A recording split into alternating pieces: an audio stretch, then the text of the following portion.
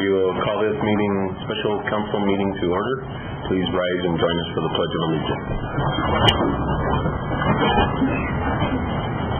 I pledge allegiance to the flag of the United States of America and to the republic for which it stands, one nation, under God, indivisible, with liberty and justice for all.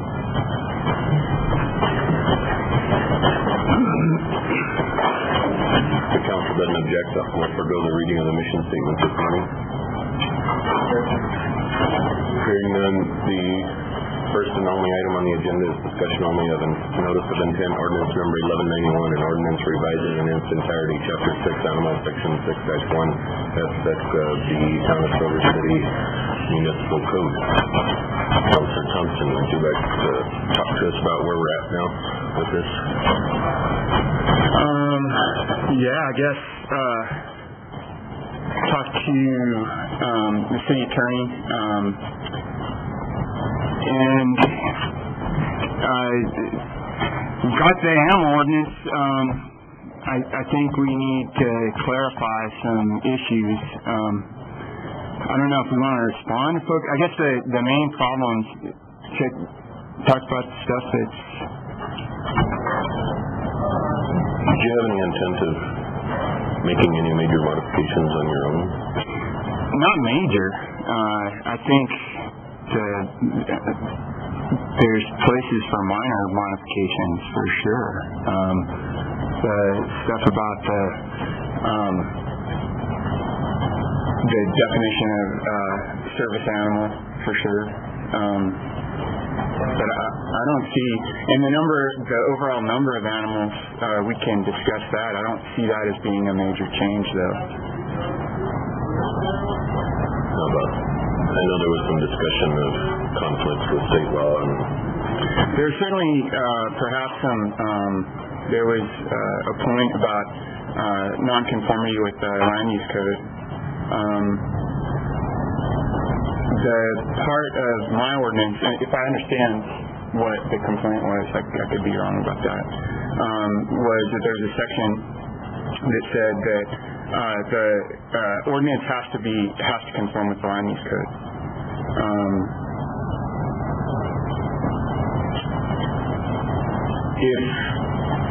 Because I say that it has to conform, there would be some problems with the revised animal ordinance.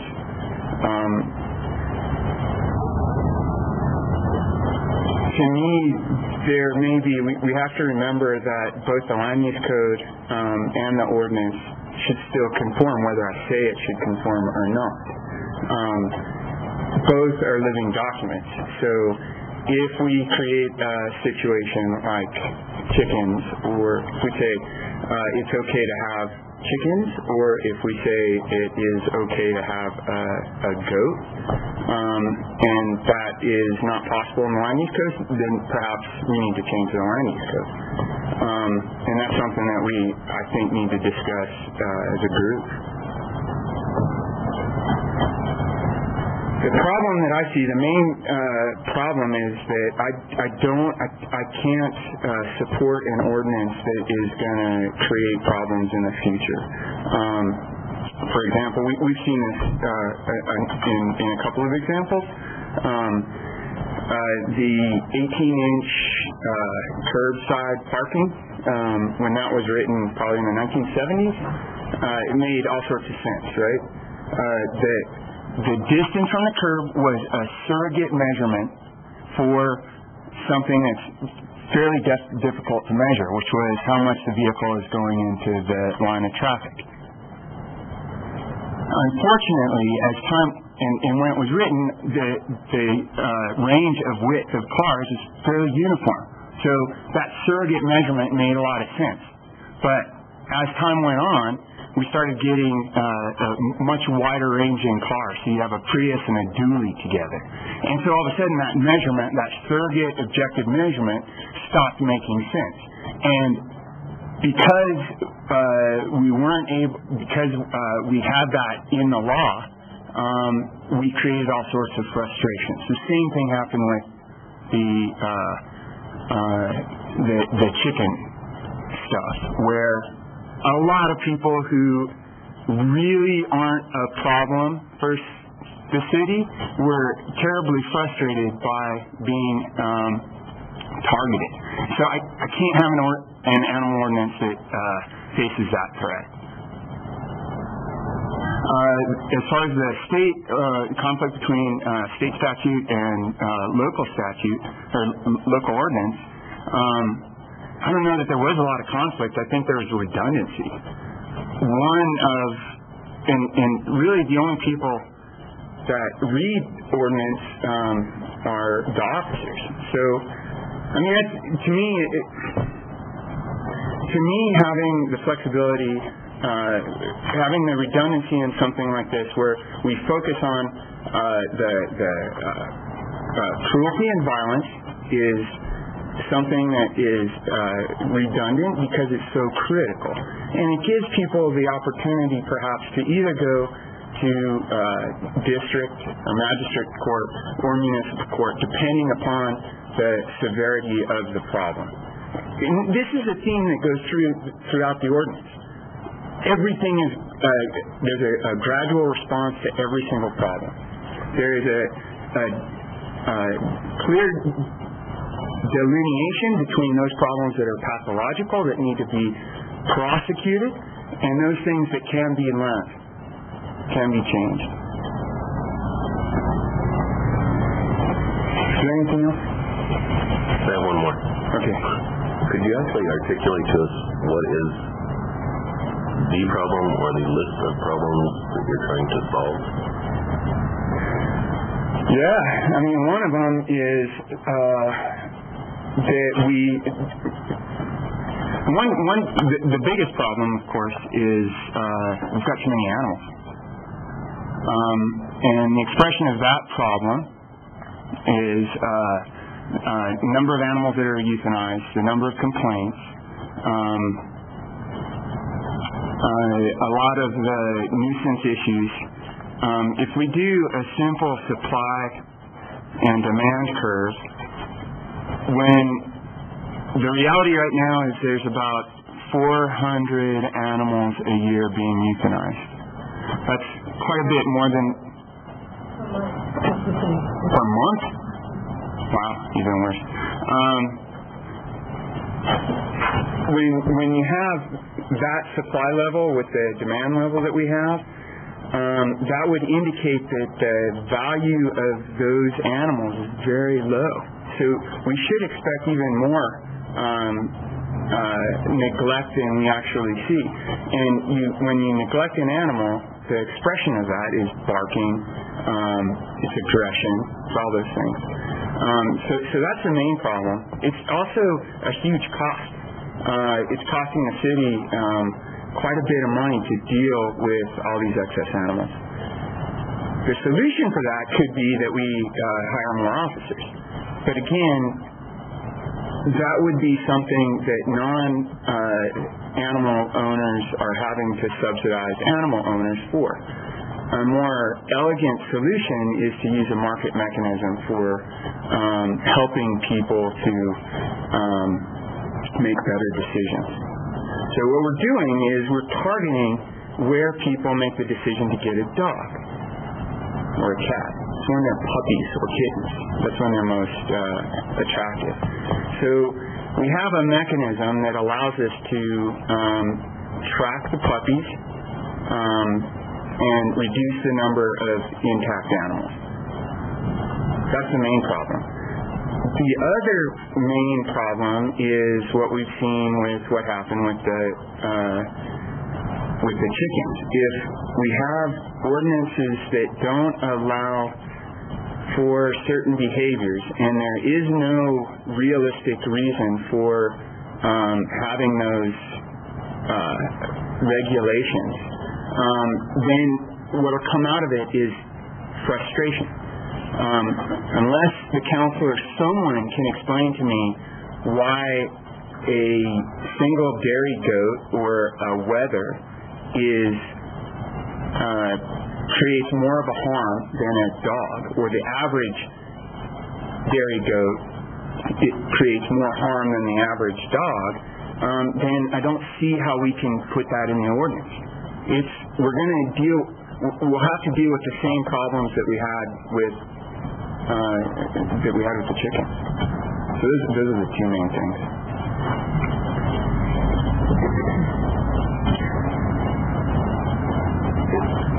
It's definitely a philosophy change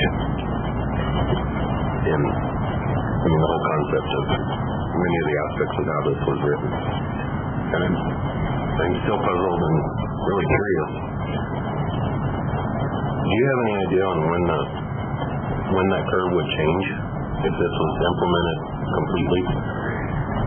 There are it's like Rumsfeld. My favorite quote is that there's the known knowns, the known unknowns, and the unknown unknowns. And so one of the known unknowns is that the biological population that we're dealing with is Grant County. The kittens and the dogs that are coming into Silver City are not solely generated within the town limits. And so I have talked to the manager, the county manager, and he's interested in looking at a similar ordinance. If we assume that the county created a similar market mechanism, my guess would be that the half-life of the animals that are creating the nuisance is less than 5 years. The thing to remember on this is probably, my guess is that about 5% of the total animals are contributing 85% of the problems. So, and those animals tend to have lower lifespan than animals that are high value. So I imagine we'd see an effect fairly fast. Councilor Thompson, you keep saying animals, but it's not the animals. It's the people that own the animals. So, well, we look at Silver City right now, and we don't know if the county would do this. Whether it's Silver City or whether it's the county, we have people moving into Silver City.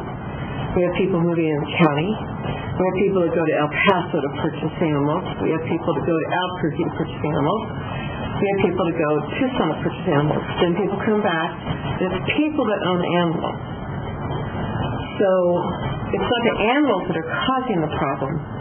It's the people who own the animals that are causing the problem. So, well, I understand that the intent is to use a market mechanism to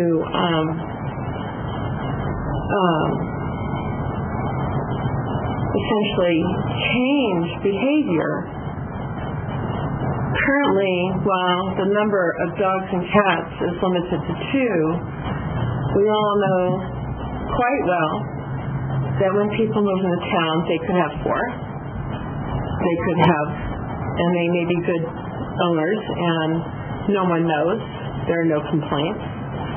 They could have puppies. They could sell puppies, and no one knows because there's no complaints. I think what I'm saying is that I'm not sure that the market mechanism is necessarily going to drive the behavior you seek.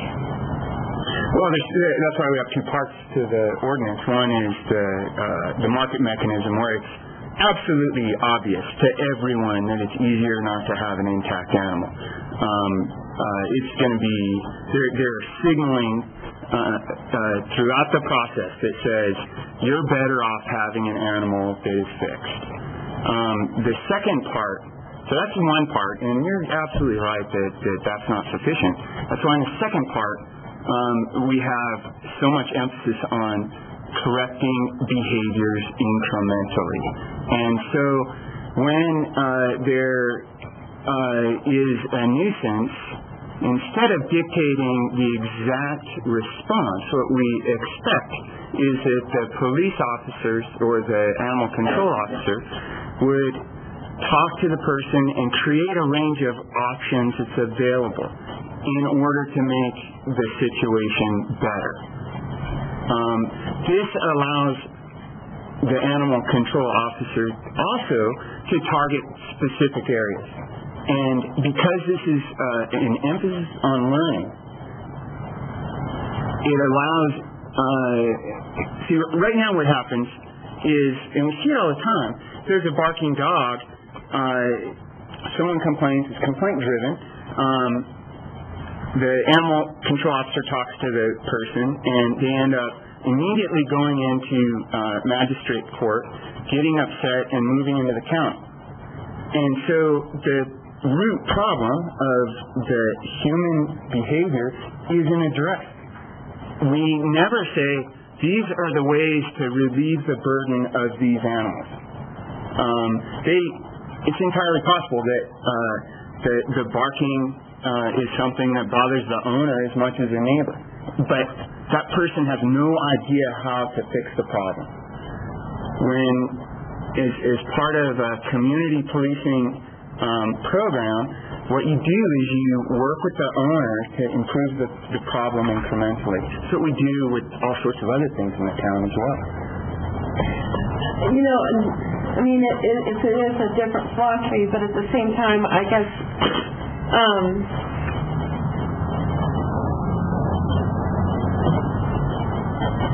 trying to use let me use an example. That's great. So when I teach, I'll have a student, let's say that may have, let's say they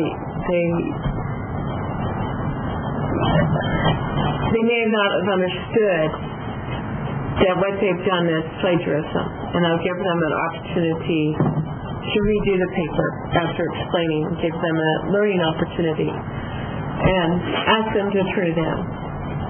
They have to turn it in or they're going to get an F. I mean, there's no right answer but. So they've been provided a learning opportunity,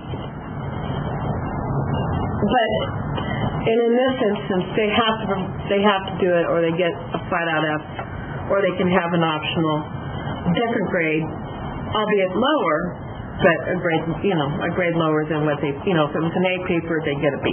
Okay. In this instance, the animal control officer may provide them with several ways of maybe correcting their barking animals, but at the same time, I mean, what I'm talking about is the original question was this whole thing about reducing the population of animals that we have in Silver City. So nowhere in the ordinance does it say that you have to come back and show me that you have a license for an intact animal. No one ever has to prove they have a license. No one ever goes or a permit. Do you see what I mean for intact animals?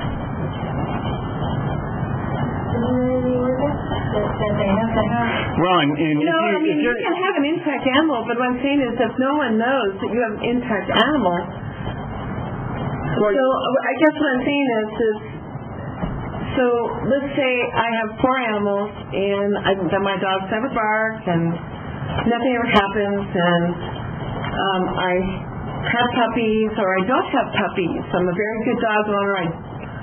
The other 3 dogs are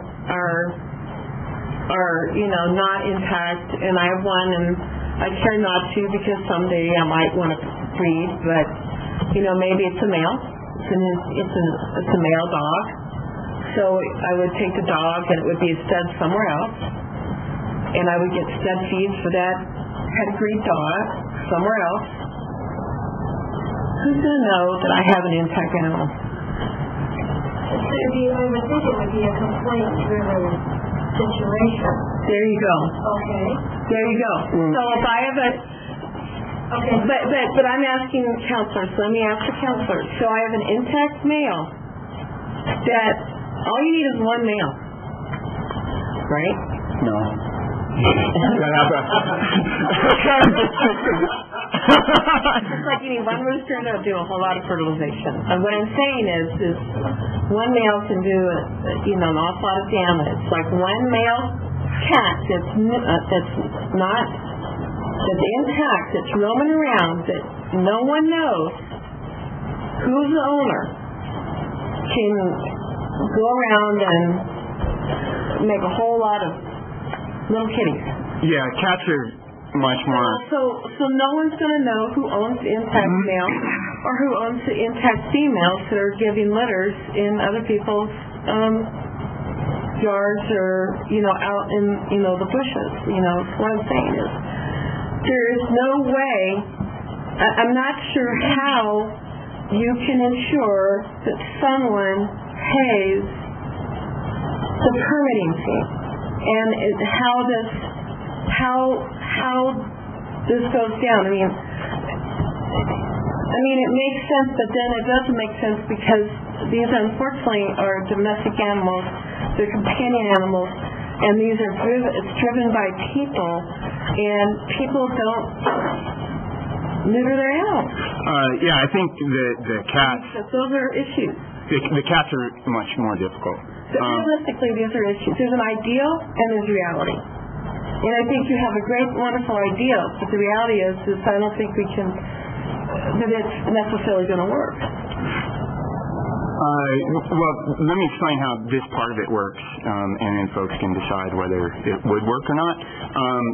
One of the requirements in the ordinance says that if you have puppies, you have to have the license number.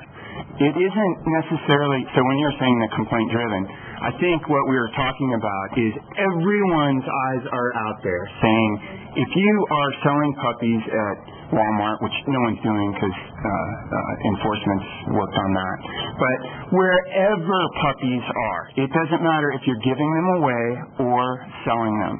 If you have a little cardboard sign and it doesn't have the permit number on it, then the animal control officer is going to go give you a visit.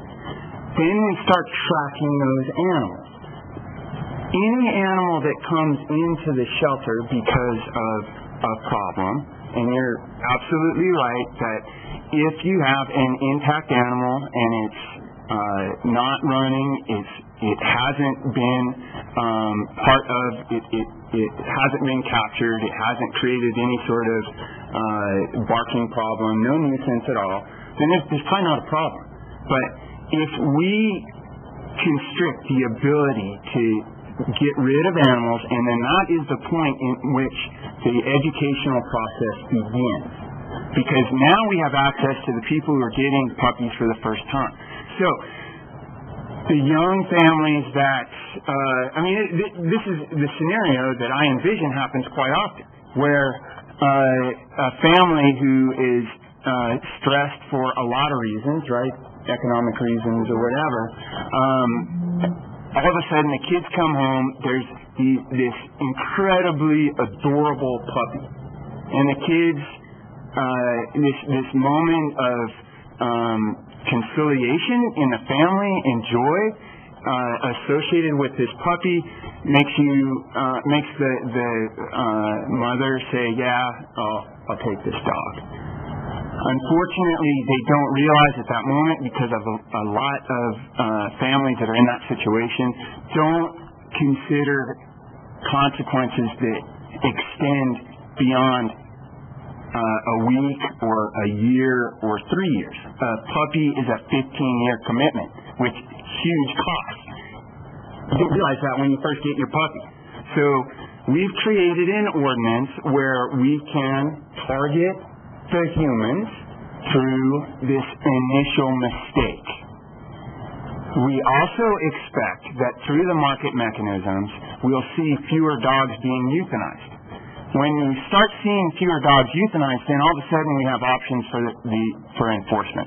Right now, when enforcement goes to a household and sees a dog tied up, the neglect of that animal for the enforcement, for the owner for everyone associated with that animal, the neglect has to be up to that point where it is worse than death, because a 3-year-old animal that goes to the shelter is going to be euthanized. Well, what, like 4 or 5? I mean, the problem is the probability of it being euthanized is much higher now than it would be if the population growth rate was lower. If there were fewer animals being euthanized, the opportunity for it being adopted is higher. That creates more options for everyone that's involved. So if you make a mistake and you say, yeah, this dog is beyond my resources, and I have a very good likelihood that that dog's going to be adopted from the shelter, then I may be more likely to put it up. Once it goes through the shelter, then we know that it's not going to be intact. Well, thank you, Mayor. It's still, for me. Do you have another solution? I mean, that's the thing is, you guys asked me to make fix something, and I'll be honest, Counselor. For me, I think there's an ideal, and then there's reality, and I'm very pragmatic in terms of reality. I'm not sure that it solves. So how should we solve it? I don't have a solution at the present time, but I'm saying that, and this is something that I presented for everyone. We went to the shelter, and I said, they were hesitant as well, and I've always said the same thing with everyone that I've dealt with. Give me a better solution. But I understand you're saying give me a better solution, but at the present time, I don't think the solution that you provided so far is the best solution in regards to what we currently have. There's still something that may be better than what you're providing, and I understand that. But right now, it's not making sense to me what you're proposing, the way you've explained it. I think it's a very nice ideal, and I'll leave it at that. We can continue to argue for quite a while probably on this, but I don't want to take up further time because I know that the mayor probably has additional. I know I have other concerns with the ordinance as presented, but I think we ought to just get to the easy one first. the nitty-gritty. Which is the number. Okay. And I'd love to talk about the number. I've made conflicting comments myself about the number and how do you come about a number, and it's not an easy question. But when I look at one neighborhood just north of me, one block, and you count the houses, a lot. There you go. And I got that one block can have 80 dogs, cats, whatever, and that's not to count the ones across the street from them. One, I don't see any way possible that it meets a lot of the issues that you just spoke of in reducing the animals and increasing the value of animals. And I really don't see how it's going to decrease complaints. And because you put 80 dogs in a block and there's going to be a fight or one heck of a rowdy party. So I don't know if 2 is right, but I'm really, really confident 10 is not. Okay, can I talk about that? Absolutely. I really, like I said before, I don't really care what that number is. There is a logic to the reason for the 10. The logic is that it addresses not the other nuisance problems. It addresses hoarding specifically. And so where is that point in which we feel that there is a possibility for hoarding? As far as the supply and demand curve, whenever you're trying to move the curve to higher value, you're reducing supply. You don't reduce demand at the same time. So theoretically, it does make sense that you would allow as many animals as you want as long as they're not intact.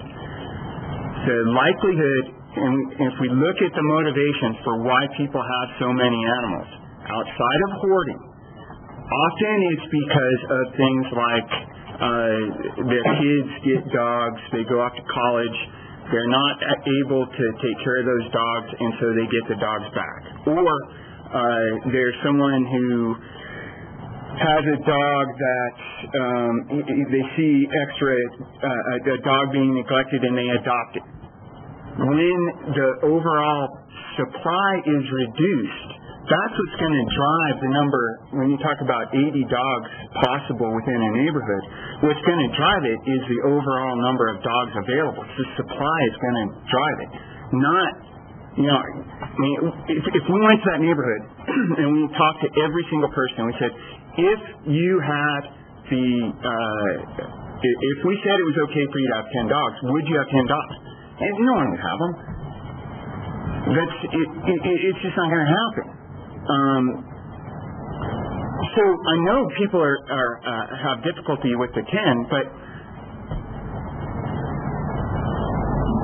I don't see that as being a realistic problem. When you address the other issues, the average number of dogs per household is actually going to go down, regardless of what the law says. Well, the likelihood of all 8 houses on that block having 10 dogs, you're absolutely right. I can't imagine it happening. The worst option would be that one house on that block had 10 dogs. Because the others either don't want dogs, don't want them intruding in their life, or don't want to do it. Well, how are they intruding? I mean, we've got that. Because you put 10 dogs in a yard and they're going to intrude on somebody's life. They're barking! Okay, so we're going to hit the barking really hard as a nuisance thing. See, the problem is if we say it's the 10, we're in the same problem as the and I know the animal control officer really likes having a maximum number, like 2 or 3, because that's a surrogate objective measurement for something that is otherwise difficult to perhaps measure. The way we address that is to create a learning mechanism instead of using this surrogate. The problem with the surrogate is that it is the idea is that you have this subjective pattern and you have an objective correlate that allows you to you're measuring one thing for this other thing, right? So the problem is the maximum number of animals is a poor predictor of nuisance. There are much better correlates for nuisance. Hold on. We have a maximum capacity, exceeded maximum capacity of animals in the town now. Yeah. So I think if you apply that exact same science to the overall system that you're speaking of, it's already failing. And my solution might be leave it as a 2, and if you want to have 3 or 4 or 10, go get a permit for them. And that way, if the problems that we're seeing now around the entire system that we're working on continue, we can identify it. If you're not taking care of those 3, 4, 6, 7 animals, we've got you. We know how to get a hold of you. We know if your dogs are running around the neighborhood terrorizing, we know who they belong to because it was on your permit. I really don't buy Councilor Bedison's argument that people move into town and they may have 3 or 4 animals. People move in from other towns that had whole different sets of laws, and they come here. Right. People move into, yesterday I was researching the reciprocity on concealed carry, And there's a federal legislation going around that would allow reciprocity, mandate reciprocity across every jurisdiction in the country, which means the mandate for the standard for carrying a concealed weapon then becomes the lowest denominator in the entire country. Well, we're looking at the same thing here. If you come in with 3 or 4 animals and you're a good animal owner, then go out there, let the town know that you've got the animals and that you're going to take care of them. And if there's a problem, we'll be on it. I just cannot grasp the 10. Well, like you even commented, that it was horrifying. Terrifying. Yeah. Like H for a T. Well, and I think, and I go back to, the notion that with that 10, there was this thing about no fork which can be unsterilized, and how that, once again, goes back to trying to reduce the population of animals. So, I agree with what the mayor just said. I like that, and what I would do is use that number, use that too, and say, therefore, that would be the multiple animal permit. That's easy. And that's a lot easier to deal with. Because right now, the current ordinance says that you have to get a kennel. Well, it's not a kennel, it's just a multiple, dog, cat, or, animal. It's not really animal because it would be a multiple companion animal permit in that respect. So that makes sense. And that way people just go, because, people do move into town. Actually, Mayor, yesterday I understand that someone was moving into the town of Baird and asked the clerk if they could have chickens. And the clerk said, no, you don't permit chickens in the town of Baird. So. Town in Florida is outlawed pit bulls. One of the football player just moved in there with a pit bull. One of the things that makes it easier to go with the 2 animals as opposed to what we had before is the emphasis on changing behaviors.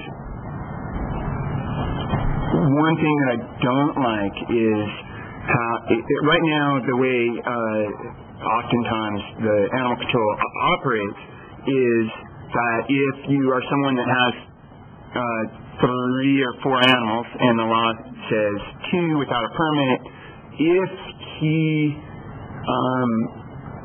has the ability then to send it right to magistrate court, and you end up spending $150, and people are angry. Municipal court, and so it creates these frustrations. So the second part of the ordinance, which allows the animal control officer to say, hey, you've got more than 2 animals or 3 animals or whatever it is, and all you need to do is go get this permit, it's not that much, and then we're able to track it, then that's fine.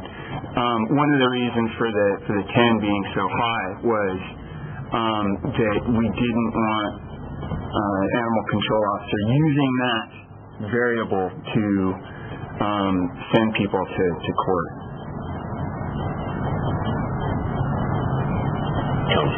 I think Councilor Ronas specifically addressed that in the recent amendments to animal ordinance by including an administrative enforcement section that we just did, because we wanted to make sure that in the future that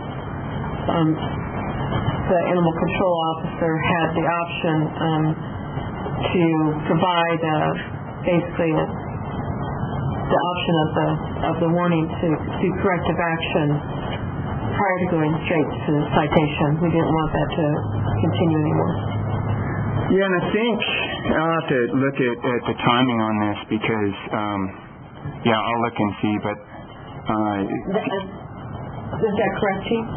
It's now administrative enforcement and a new animal. And the amendments that Councilor Ronas and I put forward that were passed, that recently adopted, the animal control officer has the option for administrative enforcement, which permits the That's correct. And did he not have that option before? I mean, No, was there it, was no he had to, Has the discretion to seek other avenues. But no. Depending on the issue at hand, the animal control officer may take some advice from the individual. No, because If it's better health, how about over here? well, you have to. No, you actually have to have it. Yeah. Okay. Okay. It's situational. It can be that there is enough information that the animal control officer may cite that individual immediately. We've had occasions where the animal control officer has given warning. He's given directions as to how to correct the issue, up to and including options such as dog collars to prevent the barking, etc. on down the line. Generally, what happens is the animal control officer will not cite until there's one or two or three violations that have occurred. There's been an occasion where we've also had to issue nuisance abatement ordinance violation notices for the purpose of correcting some of these issues. As a side note, on this animal barking issue, I do want to bring up one point that is inconsistent with the noise ordinance which was put together. You have a 30-minute lag time before an officer responds. Now, that's contrary to the noise ordinance that we already have in place. So I would ask the City Council to reconsider that section of that for the purpose of staying consistent, so we don't have to provide a list to the dispatch going, okay, well, you have 30 minutes, or you have 10 minutes, depending on what the action is. So I would appreciate it from the enforcement end that we stay consistent with other ordinances on that. Getting back on the subject, there's always options. The officer always has discretion unless it's just one of those issues such as cruelty to animals, etc., that creates we have to do something immediately. I think, we definitely have to make those consistent with the noise ordinance.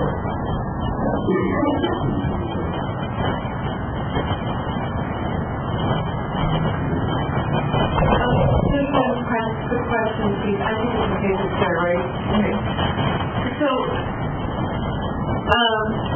I thought that when that's kind of, we would have to have any information in this, in any comprehensive ordinance about barking, since it's already covered in the noise ordinance. Are you talking about we would have to do something else with the noise ordinance that was just passed by the council? So it would be redundant to have it in here since it's already covered in the noise ordinance. There's no need to have it in this code. Yeah, I apologize for interrupting. Basically have it removed from this because it already exists. Correct. Not only do we have it in the ordinance that was recently put together, but we also have a nuisance ordinance that covers on that. So it's redundant, and if you want to get into some other redundant areas, I can cover those real quick. Or do you want to wait? Yeah, that's kind of what I was sitting here thinking. Yeah. If that's redundant, and we're sitting here saying, take it out. But we discussed redundant issues earlier, and you don't want to take them out. So, well, I don't really, to me, the redundancy isn't that critical. Consistency is, for sure. I think having taken it out for the noise ordinance is fine, but there is no benefit, really, of having redundancy in the noise. And my point with having redundancy relative to cruelty issues between the state statute and local ordinance was merely that oftentimes not everyone is looking between the two. there's not a lot of difference between state statute and the local ordinance. Cruelty is fairly uniform. It doesn't really change that much. And my intention in creating that redundancy was to allow enforcement to decide whether it gets kicked up to magistrate or if it's such a minor violation but still needs to be prosecuted, that it would go to the municipal court. And I could be wrong on that, and I'm not really bothered if we end up just referring to state statute. That's fine with me. It doesn't matter. I was thinking that for something, part of how this thing was designed is to allow people to see that violence or cruelty is something that is treated completely different from things that you can learn from. That was the intent of putting the redundancy in, and we can remove it. I would really like to remove the redundancy because I think the redundancy is going to create a conflict at some point. And it could be 3 months from now in the legislature, and we would then have a brand new ordinance that conflicts with the law. And when we have a law that preempts our authority at the local level, it's really a futile attempt for us to add it to our code when we have this preemption that we can't change, we can't manage. So, and if it's going to go to magistrate court, the magistrate has higher capacity for sentencing. They have the additional resources that municipal doesn't have, and some of these are really emotional issues, and some of them, whether they're acknowledging that they're abusive and neglectful of their animal, they may still consider it a bounty. And I think magistrate court is much better prepared to handle that, and they should not be in municipal court. So that's one of the other things the city attorney brought up too is that that's a court of record, and so with cruelty issues, it's nice to have that record. So no, I'm fine with that. Mayor, can I say something as well? Because one of the things I noticed is that throughout the document, the state law is separated out and scattered throughout this document, whereas it's intact in state law. In some cases, it's paraphrased, and so it doesn't really follow state law completely or accurately. And so that's the reason why I would want it to be removed. And in one case, on page 6, it says dangerous animal, also vicious animal, and state law makes a distinction between vicious animal and dangerous animal, because there is a state law in the books that says it is unlawful for any person to keep any animal known to be vicious, and it's called a vicious animal law, and it's 77-1-10. So I think that we need to, if we're going to use any words in here that refer back to anything that's a state statute, that we actually refer back to state statute, just to cover and for the points you made, and also for our officers to ensure that they are covering state statutes as well as municipal. Yes, and also for folks here in town, that they know they can go to a state. They can go to the state statutes on the web. We can also, if we don't have already, put that link on the website. I'm sure it is, state statutes, so that people can look up that under our ordinances. I mean, because we refer to them so often.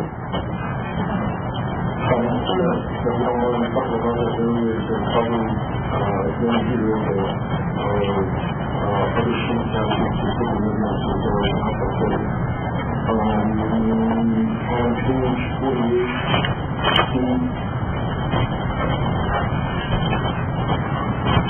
we're going to use the ordinance for enforcement.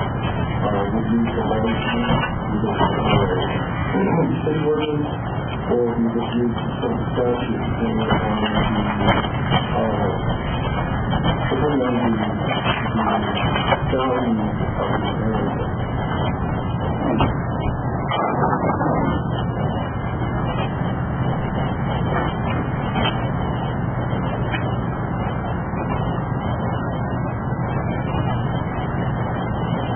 Yes,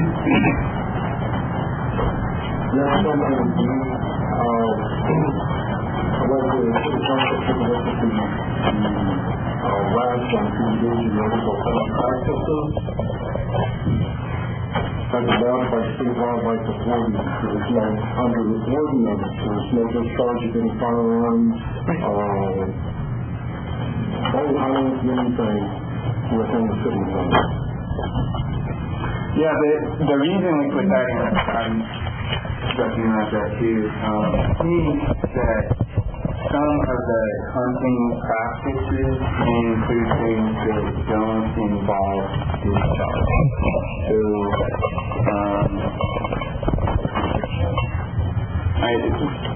I'll look at this again, but I think it's in the definition. For example, training. One of the problems with the cruelty was if you have an animal that hurts another animal. There was a guy who lived in town who's a hunter that trains his animals.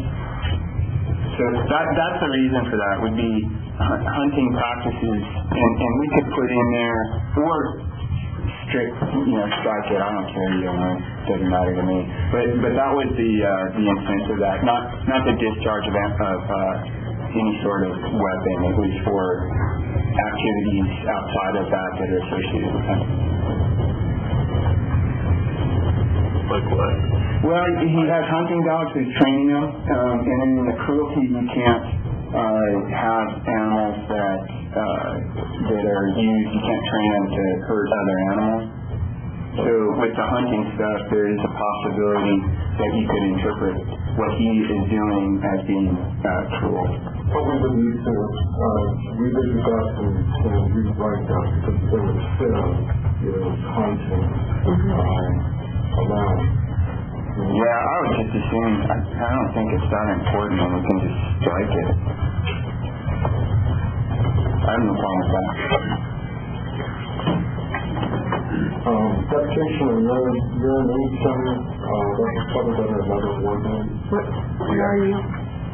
Where are you? I'm sorry, page 51, we covered it under the nuisance.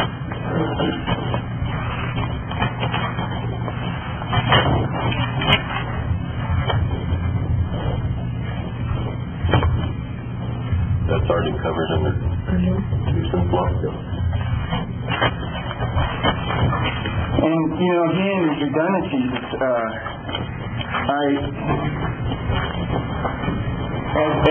As a learning document, if people have an issue with a neighbor or whatever, with urination or defecation, human nature, I think, goes to look for things under animal. So having the redundancy, that was the intent on that, is that they may not go to nuisance because it's associated with an animal, but yeah, I have no problem. Well, and actually if we did a defecation and urination and we just referred the nuisance ordinance, that'd be fine, so then it would go. We do it already through the nuisance, we get a warning thing about the upcoming days to us, and then if they don't get it cleaned up, then they're signed in court. Perfect. That's easy.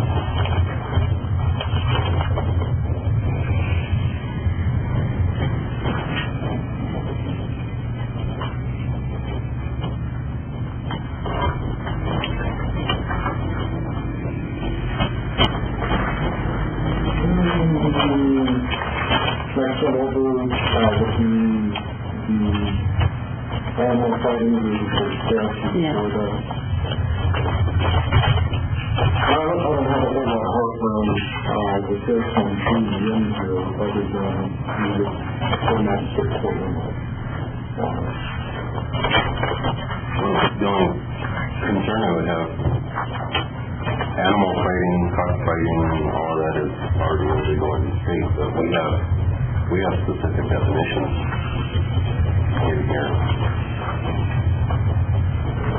Should all the definitions be removed with the local restrictions language? I think so, right? I mean, if it's not, if we remove the language in the ordinance, there's no use of anything in the definition, and the state already has a definition. So is animal fighting paraphernalia in the state law as well?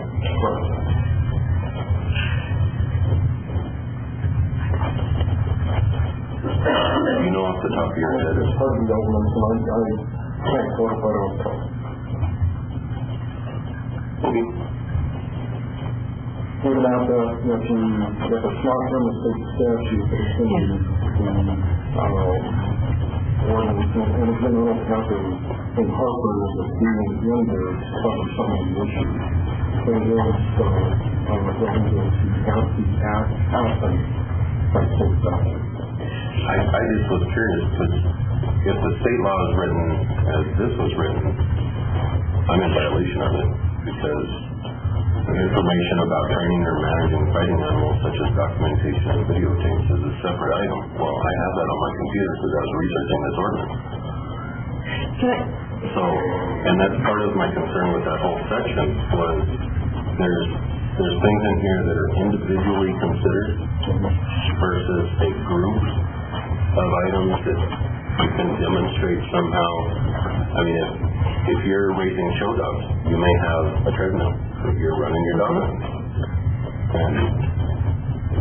But in here, it doesn't say a treadmill, leathers that are being chewed up by torturing the animal to make them fight, plus fighting information, dog, what is it called? Training or managing fighting animals, documents. You know, this definition itemizes them and makes each individual one a violation. And I agree. That could create a problem. Again, the city council may determine that they want to include that in there.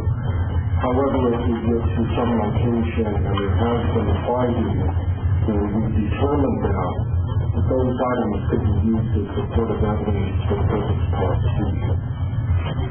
Well, if this needs to stay, if it's not covered under state, then I just think you have to change the wording to have these are the evidence that lead you to fighting or charges. Can I say that I looked it up last night, and this essentially is the state statute here. What's back here on page 52. This I couldn't find in state statute, so it must be the evidentiary materials, but I would think it would be collectively, because I can tell you that I have food and water additives for an elderly dog. So if he came into my house and that was it, and then I have concerns with the presence of any animal that appears to be a fighting animal, but not alone or together with animals suspected of being used as bait. Well, I have bait animals because they're little tiny, collectively they don't make a dog. Anything, they'll make a 25-pound dog.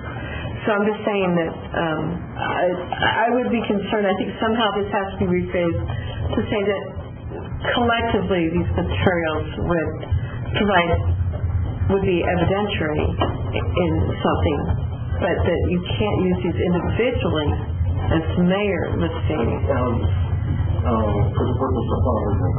Right. So I would say if we want to retain it, it would be collectively in some respects, or at least it can't just be one single item in this list. I don't own a dog, but I could still be in violation of it. Right, I know, right. The mayor should be picked up afterwards, but I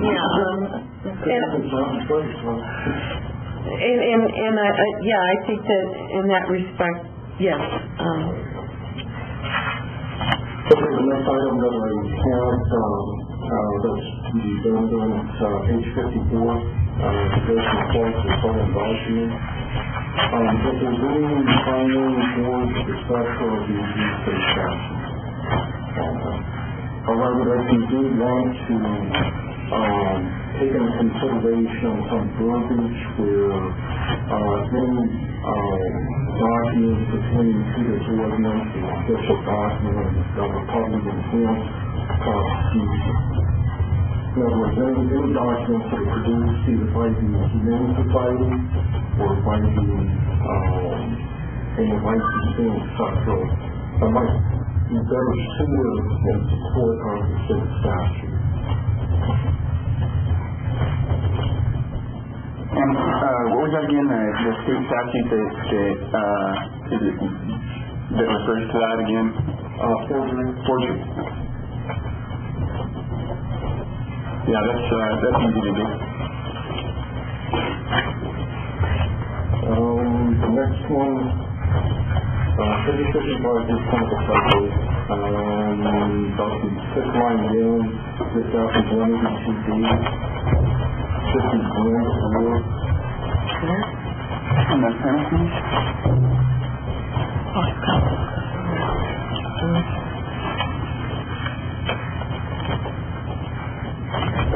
And or repayment?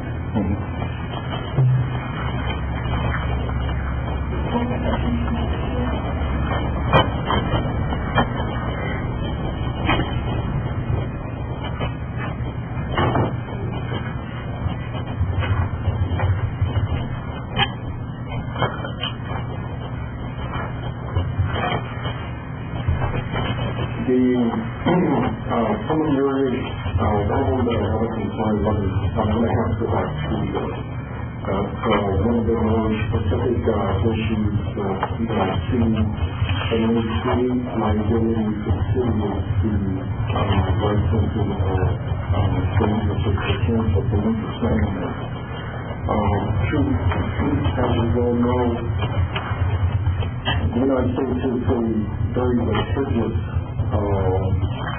country, and having licensed dangerous animals by the city will create an additional liability for the city.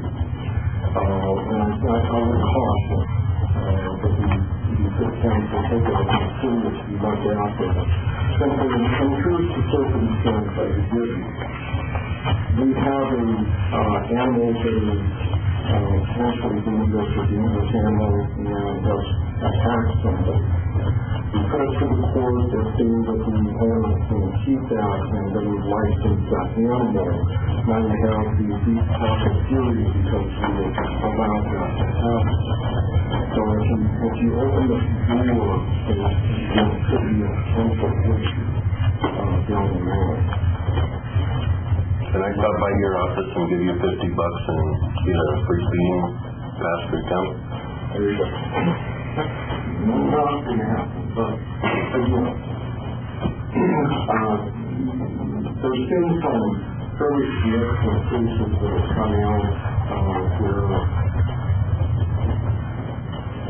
failure to act by government agency creates liability for that government agency. This is one of the potential, very remote, maybe, percentage-wise might not happen, but it's only going to take one for a child to get mauled by the known dangerous animal, and then we have permitted or licensed for that individual to happen. So, the reality is, what is it happen? I would really like to speak to the reality of that, right? I don't know if I had already described the incident. There was a dog on Silver Street. It had come out to attack me. I knew about the dog. All the neighbors knew about the dog. Had a child in the bicycle program who was wanting to ride to school. The first day that he rode to school, he got bit. The animal control officer knew about this dog. He said, oh yeah, this is a huge problem. And so instead of having this graduated response where we say, this is a mean animal, it's a potentially dangerous animal, it hasn't shown itself to be vicious, and we're going to take care of this problem at this stage so it doesn't become the stage where the kid is attacked. I mean, it punctured his leg. Everybody knew about this animal. The problem with the current ordinance is that if you feel threatened by a dog, the response is that dog has to be put down. And so because the response is so extreme, our response is that until the dog actually viciously attacks someone, we don't put him down. And so that was the logic behind the potentially dangerous. And the potentially dangerous, if I'm walking along a street and a dog charges me, and it's on the other side of the fence, that's kind of potentially dangerous. And there is a mechanism that allows us to change those behaviors. To me, the state in that example is being much more responsible than pretending there's no problem until a kid gets attacked and then saying, well, we didn't even know. That's the logic behind it, and I think the idea of if a dog creates a tear where you need closures, it's going to cost you $1,000 a year, plus you're going to have to do all sorts of stuff to make sure that dog doesn't encounter people. The likelihood of that happening is pretty remote. That dog's going to be put down. I appreciate that. From a law enforcement standpoint, we don't want any potential things out there to affect the public. That with the potential danger for the confidence of the public if that animal escapes and attacks somebody. So the danger down there, I tend to want to be more severe as opposed to the potentially dangerous idea. Yeah, and the only problem, I think everyone should know that I've been bit by a lot of dogs on my bike. I don't like vicious animals. The reason that there is an avenue for people to keep a dangerous animal are those instances where perhaps you surprise the dog or whatever, where closures were needed. If you go to the emergency room now and you've got a tear, then it gets the ball rolling for all sorts of stuff. It may not necessarily require always the dog to be destroyed. And that's why we put in those extra options. I think that when you have a situation where a dog has bit somebody viciously, it's going to get destroyed. Again, I don't have problems with that, having a mandatory destruction of the animal. If I could, Mayor? I was just going to say that, I mean, in the cases you've been bit, you haven't entered the dog's yard. The dog has been running at large? Yeah. Okay. Well, no, I've had running at large and I've had instances where it's on a leash. It's on a leash, and so the owners fail to control it. Yeah. Okay. So, let me finish too. So I guess what I'm saying is the state statute talks about potentially dangerous animals and dangerous animals, so it covers both. And I don't know, I'm sorry, but my little Pomeranian, somebody walks by, she's got to run to the fence because she's protecting her yard. So apparently she's now a potentially dangerous animal. I can tell you that she doesn't like people to come in the yard because she's protecting me. She's very diligent about that. Whereas, I used to have a big golden retriever who'd say, come on in, here's where all the stuff is, take it, just pet me. People are scared of the big dog, they're not scared of this little dog that runs up and could potentially bite you, but I don't like people to come in the yard, and I always pick her up and hold her so that that doesn't happen, because I know that she's protecting me. And I can't stop her from doing it. She's very protective. So I think, when we're looking at something like this, I think to follow state statute, to follow what needs to be done is the appropriate thing. I know there was recently something that happened in Albuquerque with a dangerous animal, or potentially a dangerous animal, that you have to follow all of the steps in this process, because by state statute, animals are property. They are not, they're personal property. Yeah, so there's certain things that have to be followed along the line. And so I think that I would not like the town to be placed in a position that if it be a potentially dangerous dog or a dangerous animal, that we be placed in a situation where we said, okay, you've paid your fee, so you can go ahead and keep it. Or you've paid your fee for your wild cat or exotic mini bear or whatever it may be, and it gets out and something happens. So I have issues with the wild and exotic animals permit, because they can be dangerous as well. Not always, but they can be. And I would not want the town to be placed in a position of liability if something happens and someone, a child or anyone else, an adult or anyone, is bitten or something happens. So I agree. We don't want to be placed in that sort of a position where we're permitting something within the boundaries of the town that is not conducive to the health, safety, and welfare of the town's inhabitants, which is what we're charged with ensuring. Yes, and my apologies, but I'd like to make a motion for a brief recess. Just a second. I'll second it. There's a motion. And we'll have that topic. You'll be we'll come back to the. We won't. Motion and second. There's a motion. Exotic and potentially dangerous. There's a motion second for a brief recess. All those in favor, signify by saying aye. Aye. Any opposed? We're in recess. We will call this special meeting of the town council back to order, and we only have about 30 more minutes to go today, which I think is actually not an issue.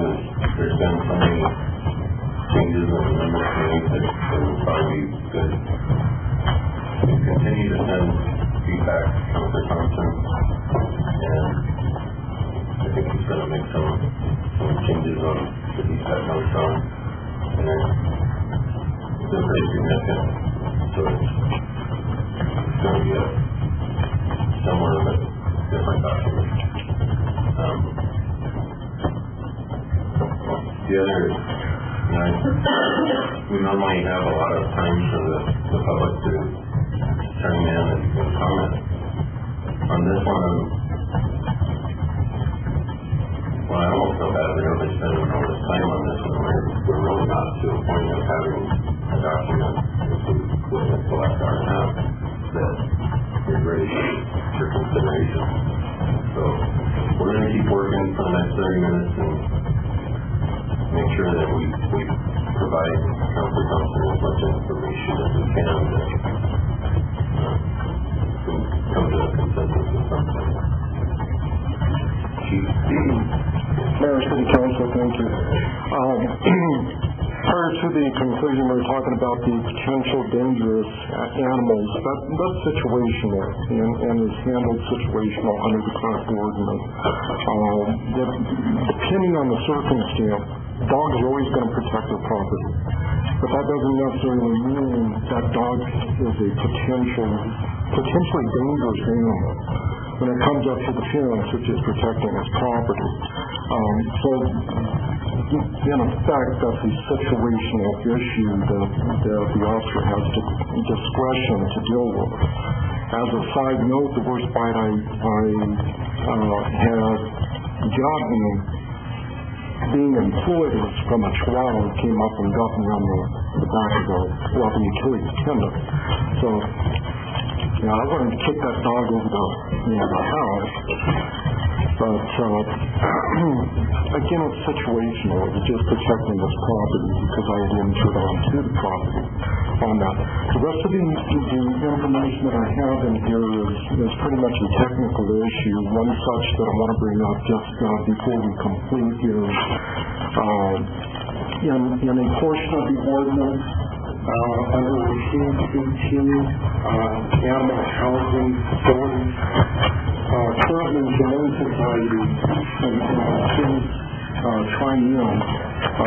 We only have dogs and cats. So that may need to be adjusted.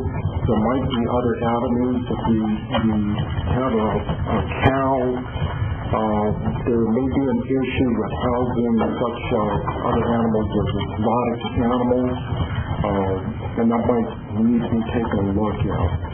There may be, if this ordinance goes through, that may dictate that we have to now build an additional facility or look for other avenues. Food for the city council. The last thing that I want to discuss real quick is and just put forward, based on the ordinance that the city council is looking at and adjusting, the potential for additional expenditures is pretty good. That's obvious that that's going to happen if even a portion of this goes through, such as the application process, inspections, etc. In reading through the current document, I anticipate that I would have to hire 2 more animal control officers, plus possibly a part-time secretarial position to deal with this. The current animal control officer is making approximately $25,000. I don't think that includes benefits a year, so that's an additional cost that the city would have to pick up on top of additional equipment expenditures. And the rest of it's more or less just technical. I'll push it forward so that the city council also has the information. Can you explain why, because I've heard this before, I just don't see it. If we are able, part of the difficulty with this is we don't really know how effective the appendix is.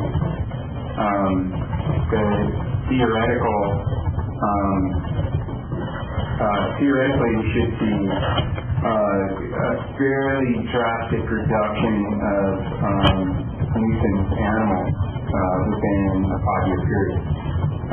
When I look at the amount of time that those enforcement bodies are currently engaged in nuisance behaviors, animals call for barking and bites, other things like that. I would have to say my expectation is those are going to go way down, and they'll be able to concentrate on other things that are more important. So I'm a little confused as to why this ordinance will create more work. Depending on how many animals that you allow a person to have, that's going to create more work. This last year, if you take a look, and you guys should be, city council should be receiving the stats probably by Friday or Monday. We had an increase in animal complaints last year. I think it was 3%, 4% increase. With the ordinance, we're going to end up having, and we'll be behind the curve for a little while. We may be right that down the line, 5 years from now, it may decrease.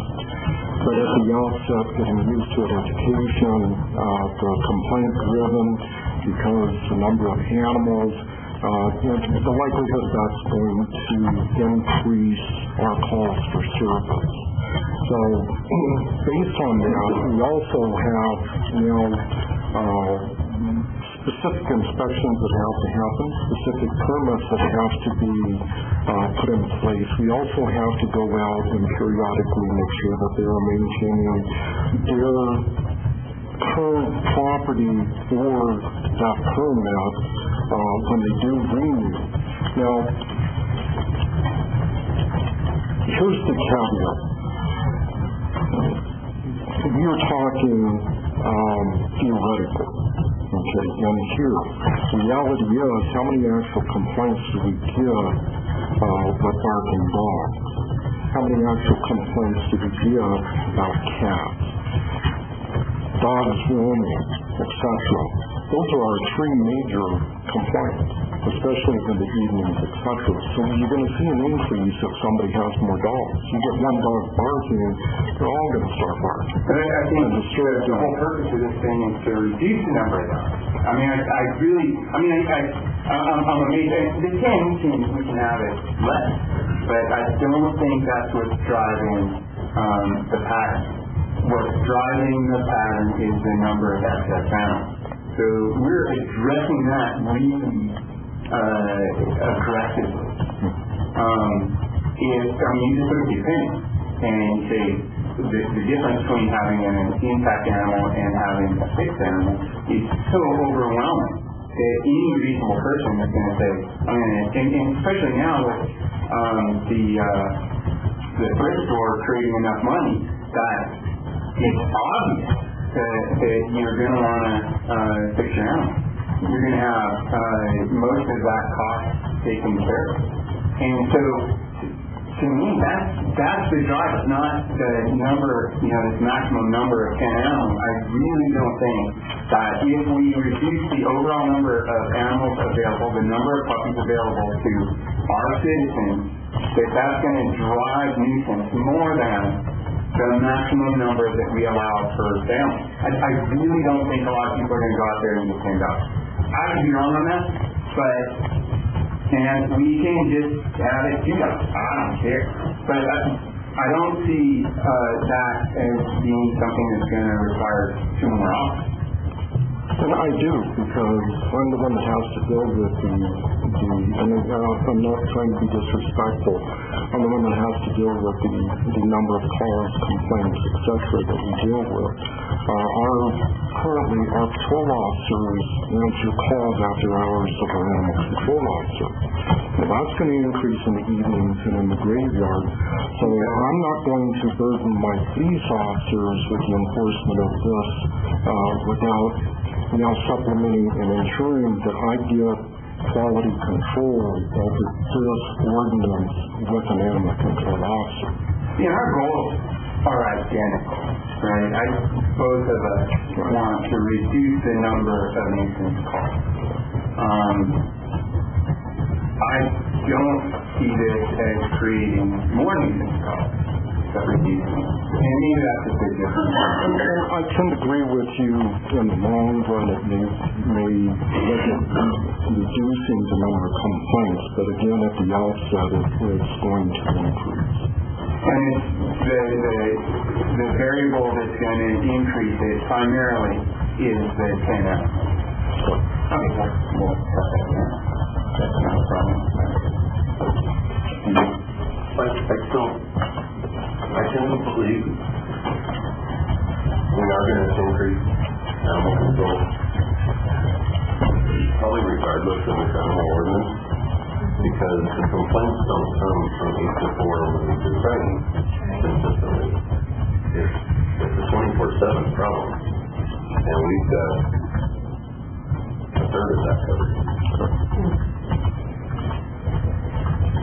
But I also think the theory behind this ordinance is to increase education, increase the ability to provide a good, safe home for animals, to make them less intrusive around, to decrease the numbers. But to get there, when we call them animal enforcement officers, their duty would increase in being educational. And as they go out there and they work to educate people and to show them, this is not sufficient, put the lean-to on back has just not been fed, and making sure that they have a good home for them. That's going to take time. And if we ignore the educational effort, nobody's really going to know.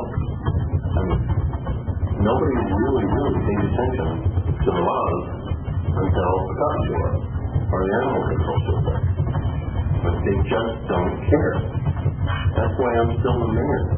Nobody runs against me. They just don't care. I'm not the smartest person in this town. But we don't have an active society.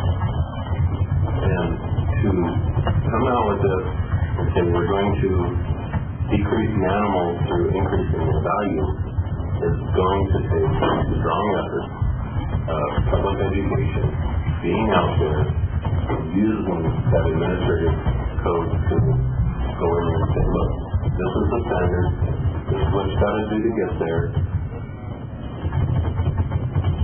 People won't pick it up on their own. When you look at the 10,000 people in town, and there's just 7 people in the other. So generally, people don't care unless it's really intruding in their life. Either the neighbor's dog is barking, or running loose, or not being cleaned up after, or single point tethering, or whatever the issue is that drives them, or cops show up. Unfortunately. And so I think we have to address one. We really have to be careful not to write policy to correct a deficiency in enforcement. If we can't fix the enforcement issue, we can write all the policy in the world to not enforce. So I do think we have to take a look at some point on what is our animal control, whether it's staffing numbers, hours, resources, and they have to be given enough leeway to work with people for compliance, but not enough that nobody knows what the standard is. And that was the example that is a little fearful for me is under the breeding plan. When it says final food by animal control officer or designee that defines the duration, purpose, and conditions of achieving hobby breeder status. I would really like to know what might be in a plan or excluded from a plan that the animal control officer would guide his approval or disapproval of my plan. And I don't think that's really clear in that definition. And I think that's an instance where we probably give staff too much leeway and could allow personality to things of somebody's right too much. That's why I think regardless, we're going to have to look at it.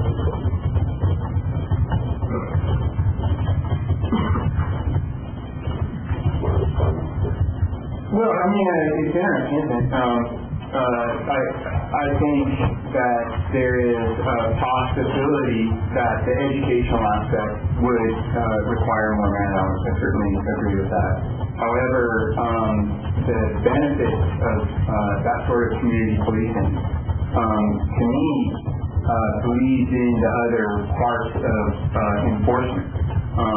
When I first started on council, I think during the strategic plan, he gave me those papers on community policing.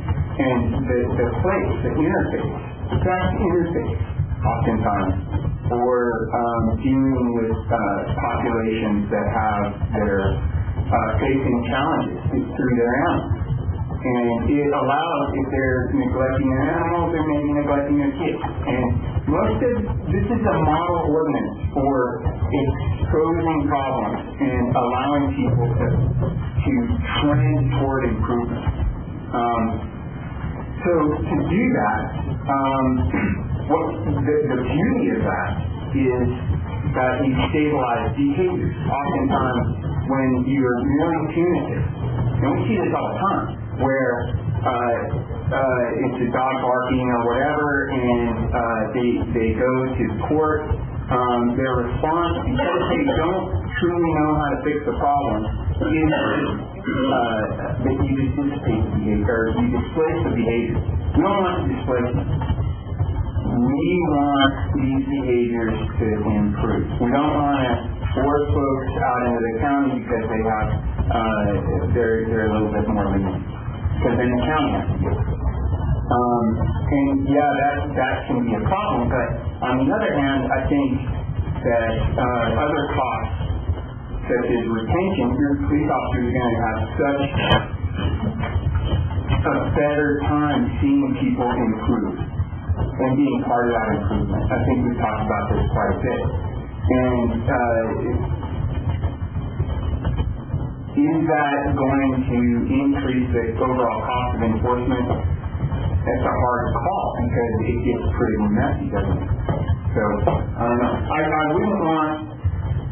the other part is the educational part, which is the part that would require more expenditures, is fairly open-ended. And so that allows us the flexibility to take time. And if we see those incremental improvements, then I think our expenditures should go down. I mean, that was the main goal, one of the main problems in this, that I tried to address with this ordinance, is how do we reduce the cost of enforcement related to animals. I would much rather the police officers be out talking to people and doing all that stuff. It's much more... Dealing with animal issues is really hard for these guys, I imagine. Because the dogs are family, they're compelling arguments. The instance of the officer having to decide whether that animal should go to the shelter where he has a rather high likelihood of being euthanized, or staying and being neglected, is a horrific place to be. And oftentimes he knows, I think we talked about this, that the mom of the family, the mother of the family who made the decision, when the officer leaves, she's the one that gets hit. Because the daddy, the man of the house, doesn't like having an officer come in to visit. So, yeah, that's my main concern was to actually lower enforcement costs. So I've been surprised to hear that this will cause an increase. Thank you, Mayor. One of the things that the Mayor mentioned is he believes that we need to look at potentially increasing our animal control office anyways. And honestly, whether we were to move on this new ordinance or stay with the old ordinance, I believe that's the case. I think we need to start considering increasing the budget for the animal control office either way. We have some issues there. One of the things I would like to mention as I look at this is, I want to thank Councilor Thompson for opening my eyes on many issues. There's a philosophy here that's very important and profound and very interesting. I'm not sure it has brought me to where I would support it over the current ordinance. Might not even have put me on the fence for that, but it's definitely brought me to that fence looking at the other side. And I enjoy a lot of what I'm seeing. But I don't know if I'm there ready to support it yet over what we currently have. But what it has done is it's brought a lot of attention to our current animal ordinance. It's brought a lot of comments from the public. And as I look at the comments from the public, there's a handful of things that people say, that's right on the money, we need to do that. But many of those things, I'm going to illustrate a very specific example, is like the single point tethering. That is something that the community has said, yes, that is right, we need to do something like that. And that is most people say, yes, we support this ordinance, we want this ordinance because of items specifically like that. But the handful of items that they're saying, I believe we could amend our current ordinance to fulfill that. And I want to suggest to Councilor Thompson to, as he's looking to modify this current ordinance to fulfill the needs and the comments here, also consider an amendment to the current ordinance and say, if these are the items that have percolated as the most important issues, maybe I could do that with more success. And I've mentioned this in other ordinances that I've brought forward, but because I want to see success. I do not want to see ordinances brought forward that have been worked on extremely hard and by counselors like Councilor Thompson. Bring it forward and put all these man hours and see it fail. I want to see something succeed. I want to see the fruit of his labor be successful and push forward. And I just want to suggest that you look at potentially saying these are the things that the community has found as specific issues that are a problem, and can I actually put these into the ordinance, the current ordinance, with more success, and I think that's possible. That's possible.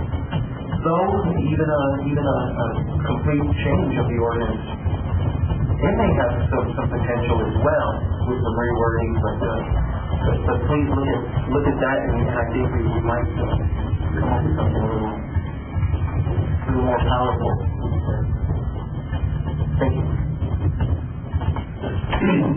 As we run out of time here, I don't want to make the same mistake I made once before. The discussion that we have today is because we have to do it in an open meeting, we can't all sit down and share things behind closed doors. That we violate the law. So these are discussions. This document still belongs to Councilor Thompson. He still has the ownership of it. He has the rights and ability to amend it as he sees fit. We are giving our individual philosophies and ideas on how to create a better document to help them. But as the agenda states, this is informational only, and we're having a discussion. This is not there was no decisions that were really made in this meeting. So I kind of ended the meeting on this very same topic 2 years ago, and an opinion that the last person speaking was the opinion of the entire body, and I don't want to make that same mistake. So, thank you. I hope we can continue to work to improve the health of our neighborhood and our staff. I'll entertain a motion. Mr. Mayor, I move to adjourn. Mayor, I second that motion. There's a motion, second to adjourn. All those in favor